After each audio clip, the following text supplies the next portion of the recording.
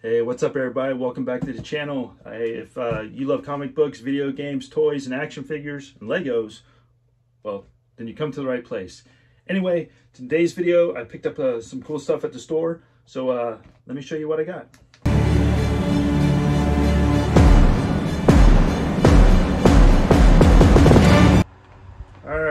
All right. So let me excuse me, show you the cool things I picked up today.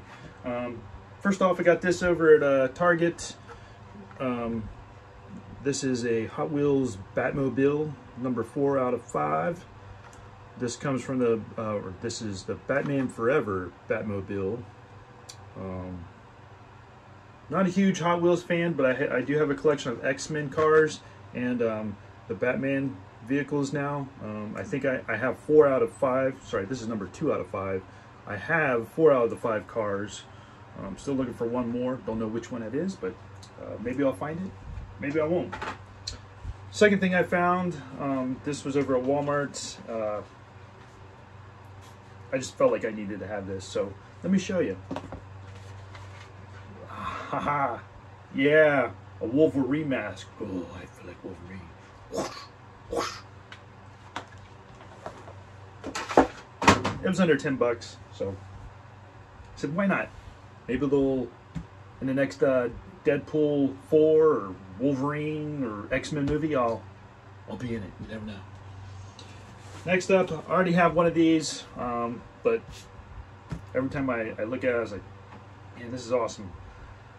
So I got another one, and this one I'll open, but it's the McFarlane Toys Batman Hush.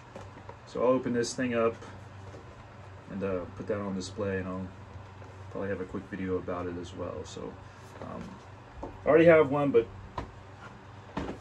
they were staring at me on the peg, so needed to get it. The whole reason I went out to the store today, though, is to pick up a video game.